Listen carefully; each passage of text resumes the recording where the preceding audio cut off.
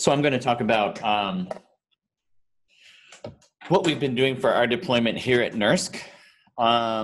And I decided to kind of focus on some of the customization stuff that we've done, maybe with the hopes that it would not need to be just us doing it.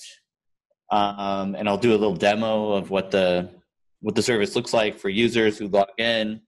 And maybe at the end, or actually at the end, I have a list of things that we do that's not necessarily a wish list, but would be things that would be great to kind of find out what the real answer is, because we have hacks and things like that that work, but in the long run, we need to do something better.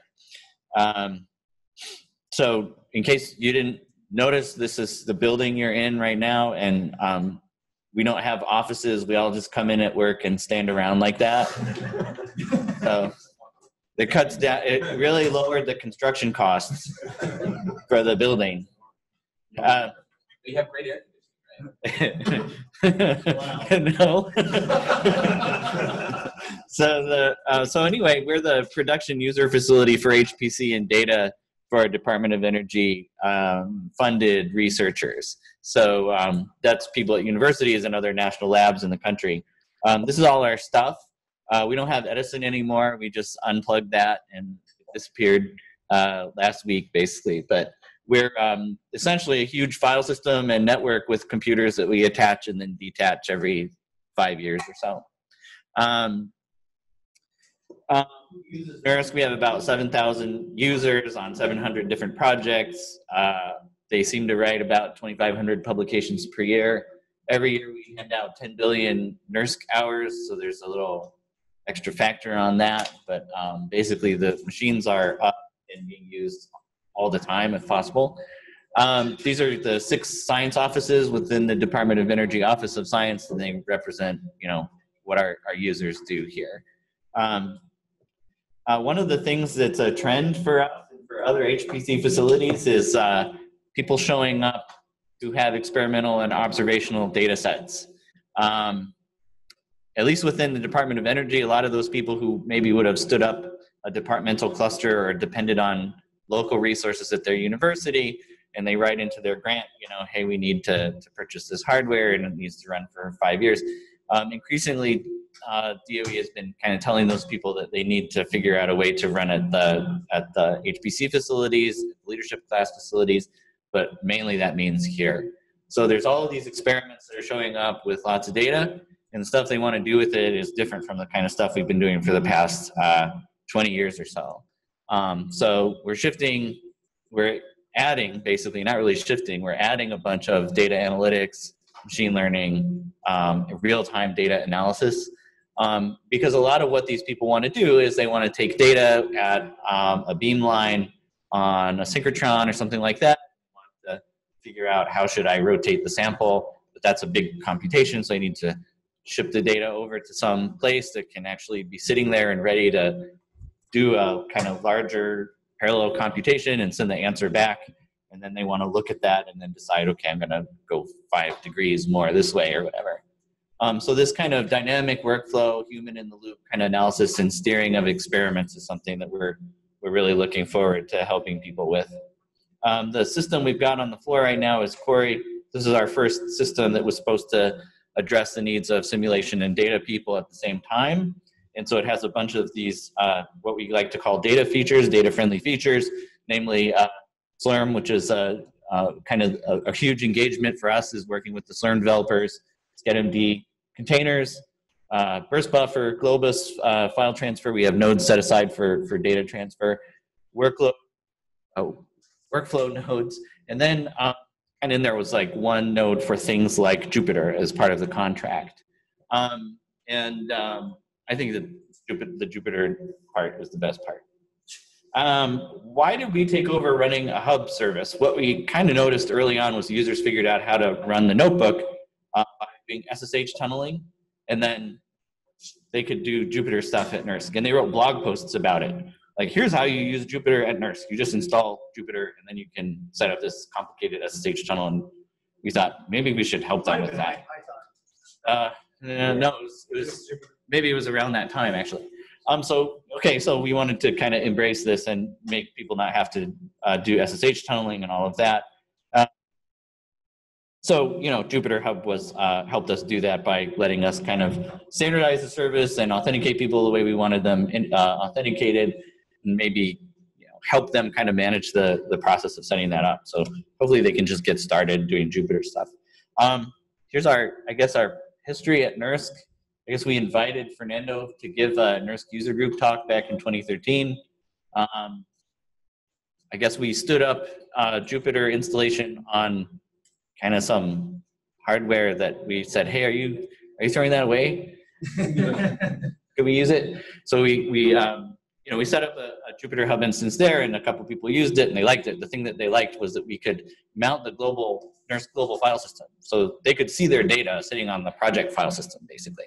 And that's the place where we tell people to put their data so that they can share it with other people. It's not the high performance, while your job is running, you can hit that file system. But it's for sharing. So, people could make plots, and they could do little data analytics tasks on that one node. But the next thing that we did was move the place where notebooks spawn to be inside Cori. Well, on Cori. I don't mean inside, because inside and outside Cori are different. But this is more outside Cori, but it's on a login node that we repurposed. Or actually, we set aside from the beginning for running Jupyter. So Cori has something like 24 login nodes, which is a lot for us. Really only 12 of them are in the load balancer for users to actually SSH into. The higher numbered login nodes are reserved for these kind of big memory nodes or Jupyter or file transfer workflows and things like that. So we got one node for launching notebooks, and maybe 20 users used it for a while. But I think somebody said yesterday, like you give users a resource, it becomes theirs, right? And so everybody started wanting it for themselves on one node, basically. And so that worked for a while. And we're actually kind of not the best in terms of programming Jupyter components. So, we kind of ran into some growing pains, but I think we worked them out. But even at the same time, Jupyter was like a super popular thing for a lot of our users. So like some of them are really fanatics, like I don't need anything but food and shelter in Jupyter. And then there's others who are like, I use other supercomputer centers, but I really like to do a lot of stuff at NERSC simply because you have Jupyter here. So this was great for like maybe 20 or 30 users. But as more users got on, they started to notice that it was one node and they could like crash it. So we had kind of two things to work on, maybe 2016, 2017, which was stability, and then of course the need to scale because it's just one node. So acquiring additional nodes for running Jupyter means you have to kind of do a lot of talking within your organization to figure out like, okay, those nodes that we said we were going to use for this, maybe we're going to change them around to be Jupyter stuff. And so a lot of the work that we did was kind of socializing that. Our architecture, so I'll do a little architecture diagram and then I'll do a demo. So we run the hub outside Cori. We run it on a container infrastructure called Spin. It's Rancher. Underneath it's running the old Rancher scheduler, but soon it's going to turn into Kubernetes. So we'll make that jump later this year. So we run the hub there. We have a few other containers sitting alongside. We split out the database. We're splitting out the proxy. We have a couple extra services that we run alongside to call notebooks. We let them be idle for 24 hours and we shut them down. We have like a monitoring container that runs alongside as well and sends information to our central data collect. So that's outside of Cori in a Docker container. And then we have two custom components in the classic sense. We have our own authenticator because we have multi-factor authentication. Started out with GSI SSH, but that started going away and it was a real pain to keep that working because it was a service that needed to run when the node came up. But we have our own custom authenticator that uses our internal authentication mechanism and our own kind of spawner infrastructure that lets us do what I'm about to show you. So this is our authenticator here. We have an internal API for managing generation of internal key pairs. Networks with our multi-factor authentication. Once a user is authenticated, they can choose where their notebook is going to spawn in the center. So if Corey is down for maintenance, say, and they have a paper deadline and they want to make a plot, say, we don't want to tell those people, sorry. So we have another container sitting inside of Spin that allows users to start up a notebook inside this shared container and at least make some, make their plots. With Kubernetes, we might be able to do something kind of, more normal. To spawn on, over on the login nodes on Corey, we've now been able to repurpose 3 nodes. 3 nodes total. We might be able to get a couple more. Those spawned by using a SSH spawner that we've written. I think there's a couple SSH spawners out there, but we sit on top of async SSH to do that. Once you have a notebook running on a login node on Corey, we've extended the internal network on Corey, which is all the compute nodes which don't have routable IPs generally. We've extended that network out to the login node, these high-numbered login nodes. So you can have a notebook running on Corey 13 or 14 or 19 and talk to, say, a DAS cluster running in a job that you've started up through a regular job submission. So all you got to know is the IP of the internal IP of that, of the head node of that job. Okay, so that's a super popular, we think that's going to probably be the most popular way that people are going to combine Jupyter and the batch queues, because their notebook gets to stay around basically forever. There's another way to do this, which is kind of straight batch spawner. Start the notebook up in a job. And we have a API for associating IPs on the fly to jobs for a small number of IPs. So part of the job startup is to hit that SDN API and get an IP address. So I want to point out that a lot of the infrastructure services we've added on the center side for SSH authentication, for this API, multi-factor authentication, SDN API, a lot of that stuff has been done by Shane here. So there's a lot of infrastructure stuff that we did that it really helps to have like somebody that understands how the center infrastructure works to be able to do these kind of things. And then batch spawner, okay. Shreyas, who's here, I think he showed some extensions yesterday. One of them is this Jupyter Lab Slurm, Jupyter Lab plugin, lets you look at the queue and stop jobs and things like that. So that's in development. Actually, William over there has been working on it. I think that it works now, but I think it didn't a few months ago. So, okay. All right, so I'll do a quick demo. All right, so we have, I didn't talk about how our deployment model, but we do like a monthly deployment cycle. We have, somebody said I have A, B, dev, and test or whatever, and we have like dev, test, stage, and then the production stack. So what I'm showing here is the stage one, which is the one that is like right before we do the production deployment. So we've customized the authenticator, we've customized the login page template so that we can stick in our flavor of multi-factor authentication. Thanks. And I'm logging in as myself. And so I'm staff. So I see some things non-staff people don't see. So this is our console or our homepage. And again, this is customized as well. What we wanted to do was enable users to pick one of these to run at a time. So you can run on, this is the shared node CPU, for instance, button. What that is that's the Corey 19, Corey 13, Corey 14, the shared login. But if you want to submit a job using batch spawner, that's these two things over here. And I mentioned that I'm staff, so I see things that other users don't see on this page. One of those is Gertie, which is our testbed system. So we can spawn onto the testbed. And then over here, you have to be in a special QoS to be able to see the exclusive GPU nodes, which actually are running on a separate Slurm controller, and it's not actually part of Corey. But anyway, I mean, I can push these buttons and they'll do things. But So this is starting up a GPU node job.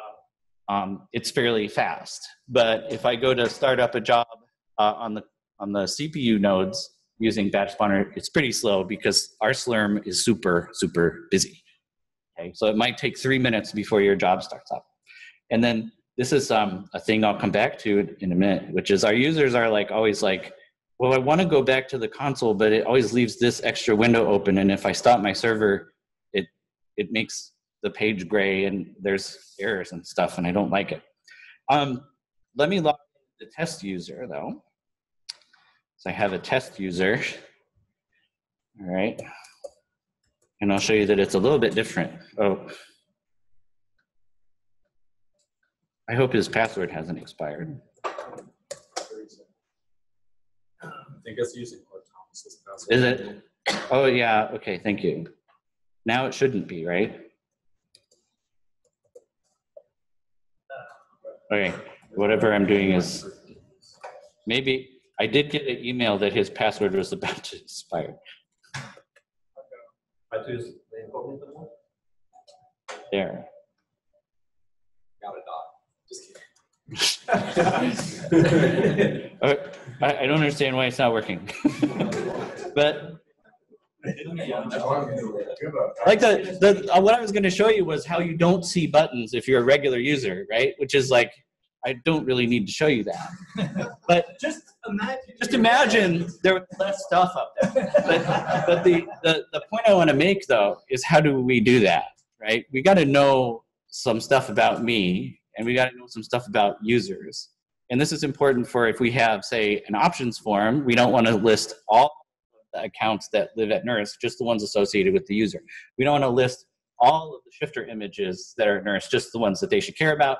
We don't want to list all the reservations that are in Slurm right now, just the ones the user can submit to, say. So we have internal services that we've exposed through a REST API or through REST APIs that let us get at that information. We do have a little bit of difficulty getting at that information at the home page, but we have no problem getting that at the options form stage because that's a callable, that's a callback, that's a coroutine. So we've shoehorned in a little fix that is kind of waiting there. I think it's not necessarily the right way to do it, but here's an example of our options form for batch spawning. So I think I just mentioned that we have these internal REST APIs. We actually have a real production one here because we need to charge people for stuff.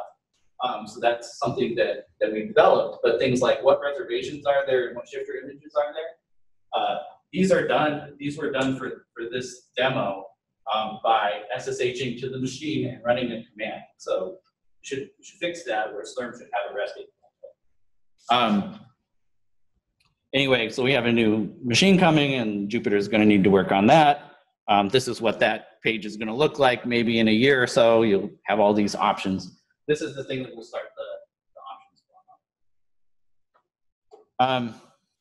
Okay, so this is a thing that we ran into is that we have these things we want to expose to users at the center, our computational resources, our file systems. If they're going to be submitting jobs, we need to make it easy for them to say, well, you know, use my default repo or use this particular repo that I want to use for this job, or I have a reservation and I can only submit from this repo or whatever. So we need to kind of simplify that. And so that means that a lot of intelligence has to be brought to the hub from our internal services. And basically we just generate REST APIs left and right. Yeah. I was going to ask you about the difference between login nodes and query. And so query has login nodes which you just log into. You can generally the regular login nodes are for compiling code, messing with your writing software, looking at your data, maybe a little bit interactive stuff. But then submitting jobs through batch queue that runs on compute nodes, which are not normally accessible the same way from the outside. The compute nodes are on the high-speed network, which is disconnected from the rest of there's not an internal route into that network. But you also have a rack of Haswells that are interactive nodes. So there is an interactive QoS in the Haswell partition, and people can use those to say start up a Dask cluster that a notebook running on a login node, say, could talk to.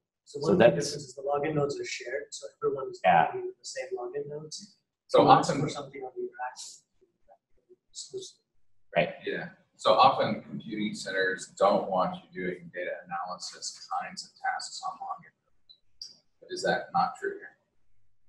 We have guidelines for what an appropriate level of use and resource consumption on login nodes is, and if somebody's exceeding that, then we talk to them. And we have a set of nodes that are reserved for doing, set of login nodes that we reserve for doing data analysis. Yeah, but And I didn't say Jupyter nodes are reserved. Jupyter nodes are, yeah. So these ones, these repurposed login nodes. I should mention that a normal login node has maybe 50 people on it at any given time. A lot of them are just sitting there, hardly doing anything, like editing a file. The Jupyter nodes, we currently have concurrently like 200 notebooks running at any given time across those 3 nodes. When it was 100, the node was going over like every other day. C groups, memory C groups are in place so that if anybody kind of gets too big, we own them and they just don't know what happened. But hey, don't do that. But we've talked to the systems group about other alternatives, like putting people into jobs they don't actually know are running, things that Slurm can do. That might be, it's just me and the C group or whatever. So, yeah. You mentioned like spinning other stuff. So if I spin something like a batch job, like a DAS job, I still have access to that via my notebook. With these Yeah. things. Does that have a concept of me as a user, or is it just generically? Well, could I connect to some other person's desk job? Well, if you're running Dask, you should be ensuring that doesn't happen by doing some TLS stuff. But really, yeah, we're kind of, we're not really terribly worried about users figuring out how to grab other people's Dask stuff, but we do recognize that there are some security things that we need to address, and that's one of them. Also, if somebody starts up a Bokeh server and they have a SDN entry, their Dask and the Bokeh server sitting there, for instance, they don't have that guy behind TLS. People could look at what they're doing. People could mess up their Bokeh server, I guess. But these things I showed you, like Stage, right? So Stage is not in production. So we don't have all this stuff ready for users quite yet because we're still working through some of those issues. Yeah. By default, you do have access to nodes on the compute side from login nodes. So if someone starts up a service that's not protected, It's just the same. yeah, so you It's not a Jupyter problem. Yeah.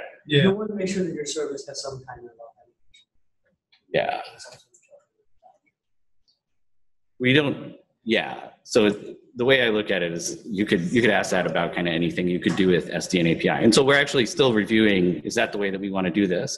And one of the things we're talking about is, should we run CHP for the routing on a service node? So yeah. Just looking at your last bullet point, asking about the save quit extension we've got, which says it's a save all or don't save, except log out, logs you out of the hub and redirects you back to the landing page, which I think is what you're looking for. And closes the tab? No, it replaces the contents of the tab with the top level landing. Oh, okay. Oh, I think So redirects. Jason brought that. I think they fixed that. Okay, I don't mind it, but it confuses users a little bit.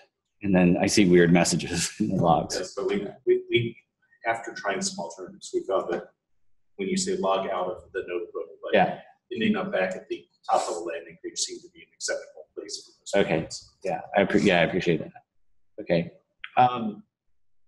And this is my last slide, is in terms of wish list, which I should have put in quotes. It's not really wish list. It's just stuff we didn't really know how to do and then thought maybe there's a thing to do. All the stuff that I talked about that refers to like what accounts a user can charge to, their shifter images, all that stuff, we're just sticking it on auth state, which gets set when you authenticate. That can be refreshed, which is great. So if they go into our accounting system and they sign up onto a new reallocation, we can probably get that. The difficulty was getting it at the point we needed it, which was on our named servers UI page, basically. Grabbing a hold of that exactly means, I mean, you have to do it from inside a coroutine. So the get method there was okay, but it's kind of weird looking that it's just sitting there going, hey, by the way, go find out what all the user can do. Maybe there's a better place to put this.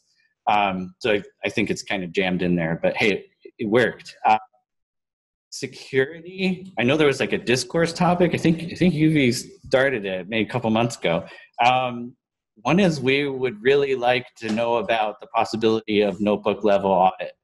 So every cell, everything that goes through the Xterm extension to Terminato, we're interested in finding out how to log that.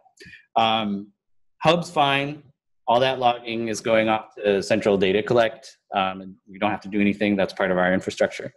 And there is interest from our networking and security group on the code review side of things. So if you were looking for somebody to do this, I know of a person who would be really excited to do that. And then there's a thing about wrap spawner that I could be just doing wrong, which is there's like a default. There needs to be like a default kind of spawner hanging out there, and it's local process spawner right now for me in the container. And the only reason it doesn't work is because like there's no get PW name or whatever, and it just fails. But I think there should be a spawner that doesn't do anything. So this would be a good default for that, unless wrap spawner can do it in a different way. But something that would say, whatever you did, you picked a name for your server, like A, B, C, D, E, F, G, can't do that. So if I could figure out how to do that, that'd be great. But I thought this might be a neat thing to do. And then, all right, we can skip the last bullet point because we already talked about it. So, all right. So if you want to talk to me about like our deployment stuff and why we do things the way we do them with Slurm and stuff like that, we're happy to talk about that during the break or breakout or something like that. But, so that's it.